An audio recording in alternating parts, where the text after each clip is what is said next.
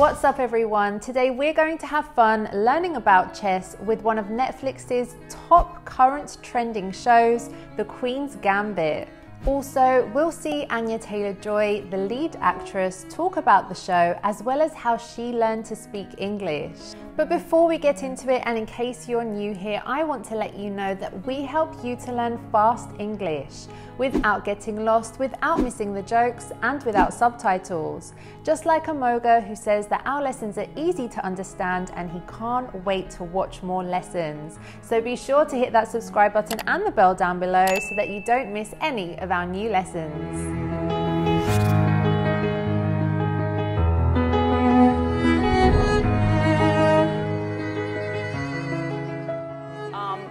Well, first of all, you should tell everybody what it's about that hasn't seen it, if there's anyone left. Yes, so The Queen's Gambit follows an orphan who is a chess prodigy, and you get to spend 7 hours with her as she tries to figure herself out, tries to figure out how she relates to the world of chess, but also has to overcome her own personal demons. And it's ultimately a heartwarming story, I feel, which is a nice thing to have right now. Yes, yes, it is. And it really is, like I said, you just get into it and it's one of those things you just binge watch.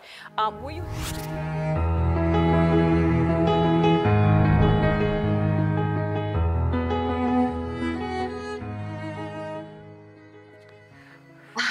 Yes, so The Queen's Gambit follows an orphan who is a chess prodigy. The name of the show, Queen's Gambit, is actually the name of a move in chess, and it is said to be the oldest move in history. Gambit is a word used to describe the initially planned moves in chess. The Queen's Gambit is the move in which the first player moves the queen's pawn and sacrifices another piece in the sequence, so that they can have control of the centre of the board. However, Gambit is also a word used when you do or say something to get the advantage over someone else. What about you, Sheldon? Do you have any plans tonight? Sadly, yes. Amy's taking me to a memorial service. It's for one of her colleagues who is of Asian descent. So my planned conversational gambit is to casually remark that no matter how deep they dig his grave, he'll never make his way back to China. Look, you didn't tell us that you were buying us time with your life. Listen carefully. This gambit will not kill Malice. It will only delay him long enough for you to make an escape. There has to be another way. No, there isn't. Yes, so The Queen's Gambit follows an orphan who is a chess prodigy. A prodigy is a highly talented person that normally shows extraordinary abilities since they were a child. Don't want a plateau? No. Plateaus are the worst. And you're far too old to be called a prodigy anymore. Well, I used to skate with my cousins out in Jersey. Then when I was in Cali, I started hanging out with this guy, Tony. And he's kind of a skating prodigy. I didn't know there was such thing as a skating prodigy. Well, this guy is. Tony Hawk. Remember the name. I'm telling you, he's gonna be huge. Do you get frustrated by struggling to understand fast-speaking natives? Then I highly recommend our Fluent with Friends course. In this 48-week course, you'll learn with the first 2 seasons of Friends. You'll receive PDF power lessons every week, vocabulary memorization software, access to our Fluency Circle global community, and so much more. And the best part is you can try it right now absolutely free with our 3-part masterclass. All you have to do is click up here or down in the description box below to learn more and sign up now. And you get to spend 7 hours with her as she tries to figure herself out, tries to figure out how she relates to the world of chess, but also... Here, when she says figure out how she relates to the world of chess, she means that the protagonist is trying to understand how she connects herself with everything that playing chess involves.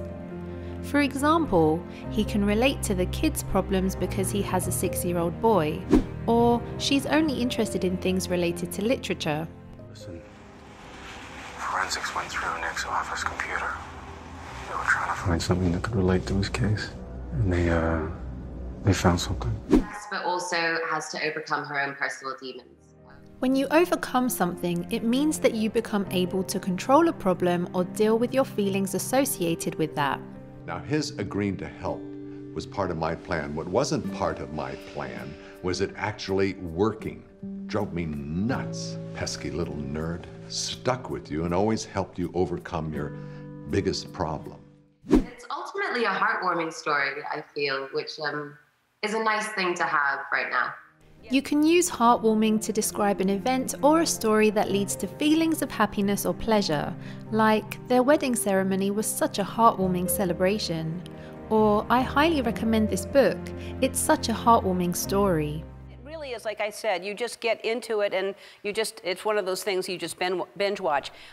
Binge is to do too much of something in a short period, such as eating or shopping. So binge watch is used when someone watches a whole season or too many episodes of a TV series all in one sitting. Speaking of that, how about binge watching our lessons with interviews? You'll find the link down in the description below.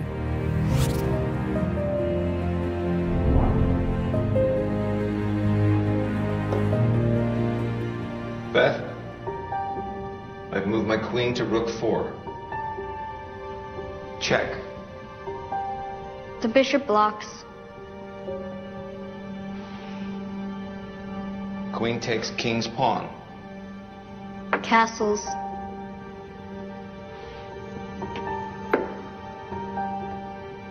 Knight takes knight.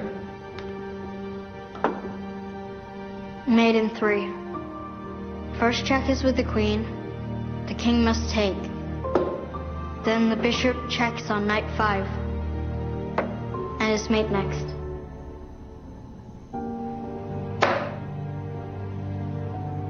Sweet Jesus.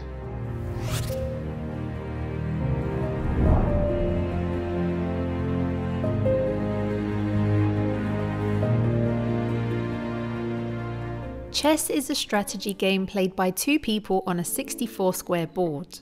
Each player has 16 pieces that move differently with the sole objective of cornering the opponent's king in an inescapable capture. You must have been very lonely. I'm fine being alone. Do you imagine that you saw the king as a father and the queen as a mother? I mean, one to attack, one to protect. They're just pieces. And anyway, it was the board I noticed first. The board? Yes.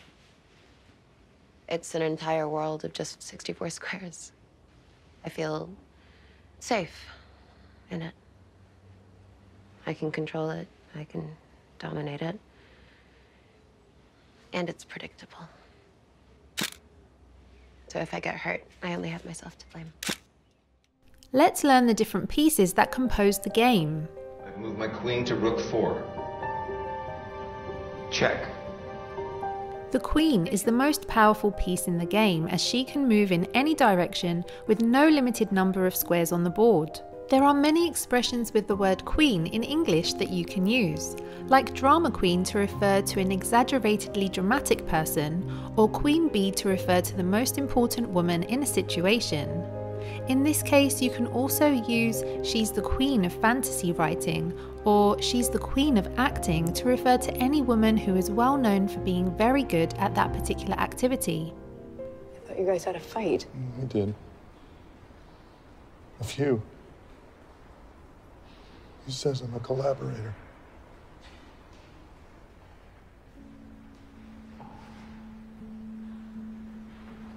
How's the drama queen? She's the queen bee, the star. Those other 2 are just her little workers. Regina. If you're a fan of Mean Girls like me, then I highly recommend you check out this fun lesson we made. You can click up here or down in the description box below to watch that lesson next. The bishop blocks. The bishop is a piece that moves diagonally for as many squares as possible but cannot leap over other pieces. Bishop is also a high-rank clergyman in some religions. Queen takes king's pawn.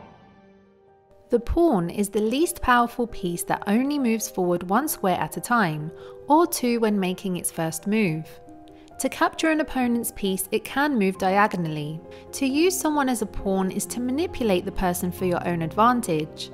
As they are the weakest piece in chess, they are often used to distract or are sacrificed for a bigger, more advantageous move.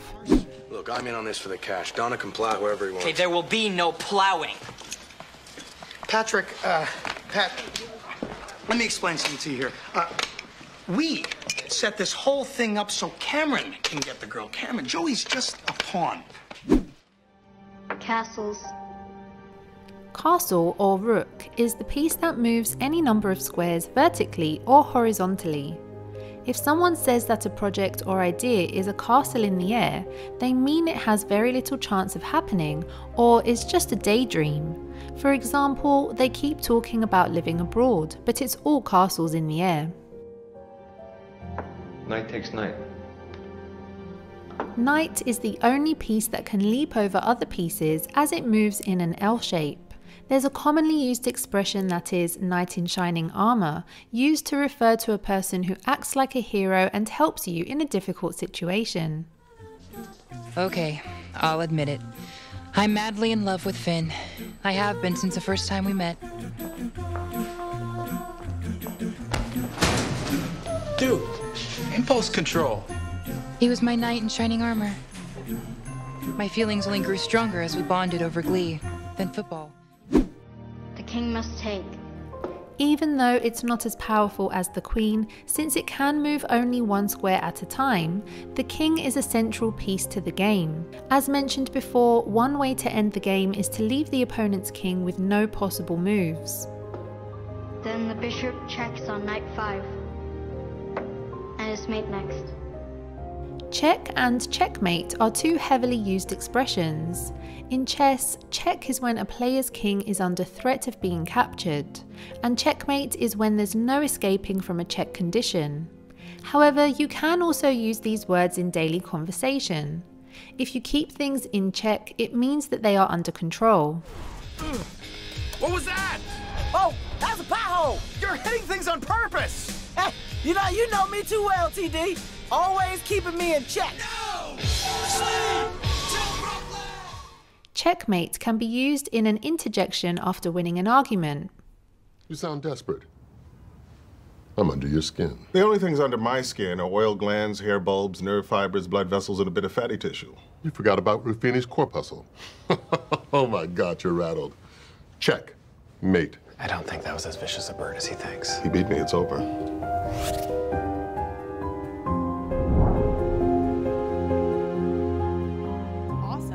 Well, you grew up, I loved reading about you before coming on the show because you grew up in Argentina and England. And is it true that you refused to learn English until you read Harry Potter? Because I love this story. Yeah, pretty much. I was convinced that if I didn't speak the language of the country I was moving to, my parents would have to take me home. That was like my great wish, was to go home. And but I just became enamored with reading. There was this library in my school, and I just so desperately wanted to be able to access that world. And so my uncle taught me to reading Harry Potter. So those people were my first friends, really. Oh, that's so great. And that's a great way to say it, too. I loved escapism. My mom is the reason why I'm an avid reader to this day. And it's such a great thing for kids to escape into that and also learn different languages. That's incredible.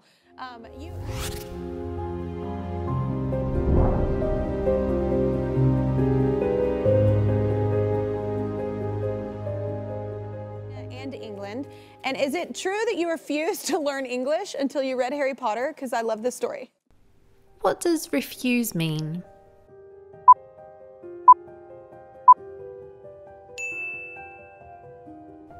That's it. When you refuse something, you firmly decline or reject to do it.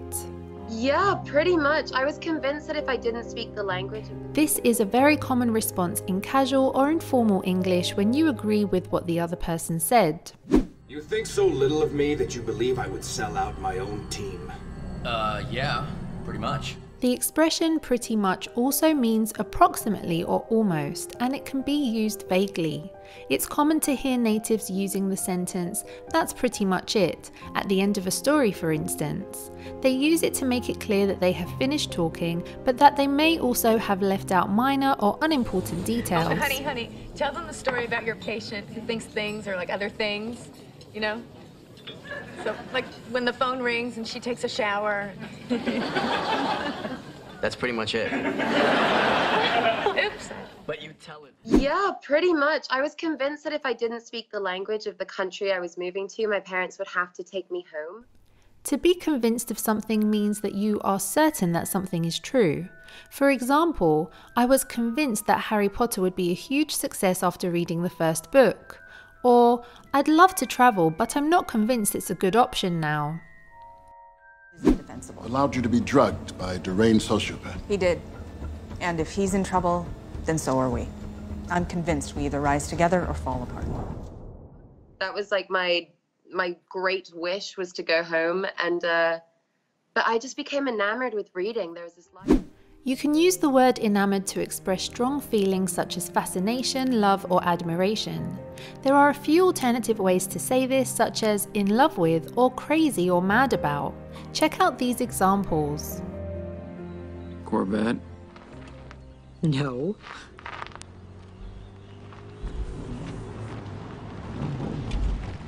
I fell in love with this.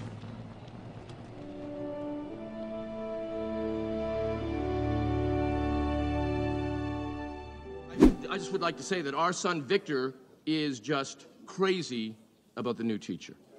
Thinks he's great. There was this library in my school, and I just so desperately wanted to be able to access that world. And so Notice how she pronounces the word desperately.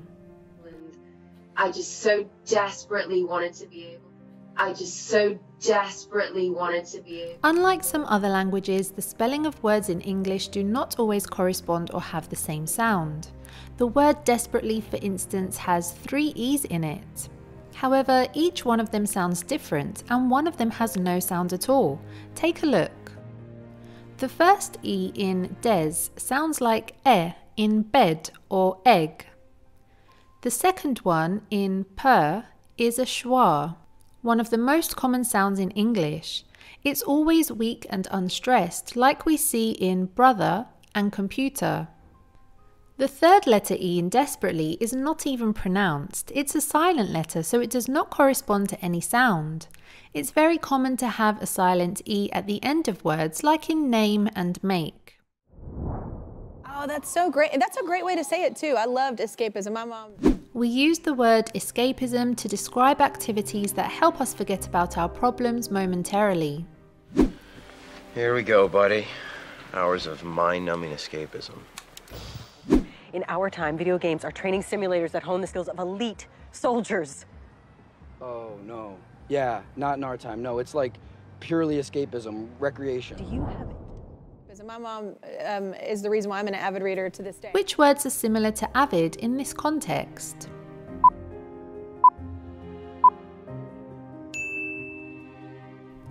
Tricky question. They are all synonyms of avid that you can use to describe someone who has a great interest in reading and does it as much as possible.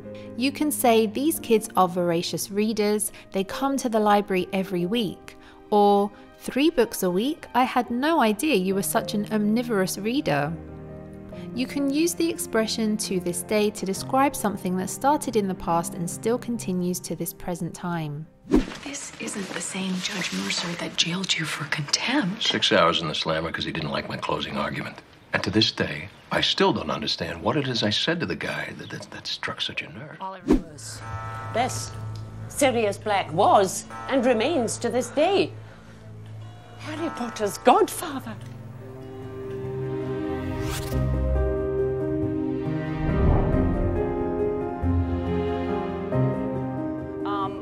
Well, first of all, you should tell everybody what it's about that hasn't seen it, if there's anyone left. Yes, so the Queen's Gambit follows an orphan who is a chess prodigy, and you get to spend 7 hours with her as she tries to figure herself out, tries to figure out how she relates to the world of chess, but also has to overcome her own personal.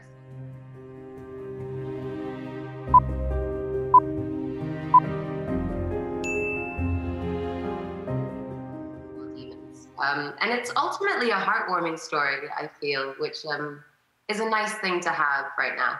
Yes, yes, it is. And it really is, like I said, you just get into it and it's one of those things you just binge watch. Were you... Beth, I've moved my queen to rook 4.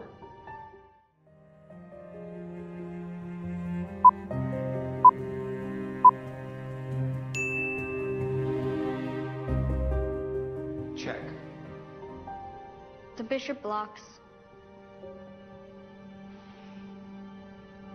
Queen takes king's pawn. Castles.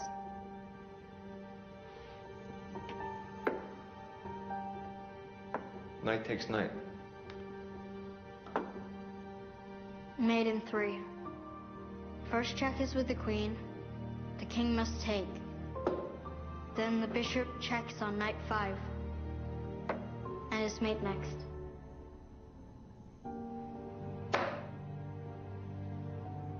Sweet Jesus. Awesome. Well, you grew up, I loved reading about you before coming on the show because you grew up in Argentina and England. And is it true that you refused to learn English until you read Harry Potter? Because I love this story. Yeah, pretty much. I was convinced that if I didn't speak the language of the country I was moving to, my parents would have to take me home. That was like my great wish, was to go home. And but I just became enamored with reading. There was this library in my school, and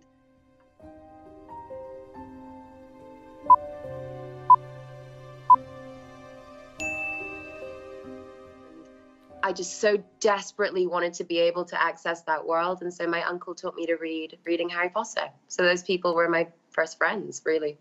Oh, that's so great. And that's a great way to say it, too. I loved escapism. My mom is the reason why I'm an avid reader to this day. And it's such a great thing for kids to escape into that and also learn different languages. That's incredible.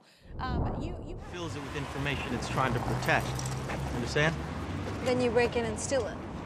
Well, I guess I thought that the dream space would be all about the visual, but it's more about the feel of it. My question is, what happens when you start messing with the physics of it all?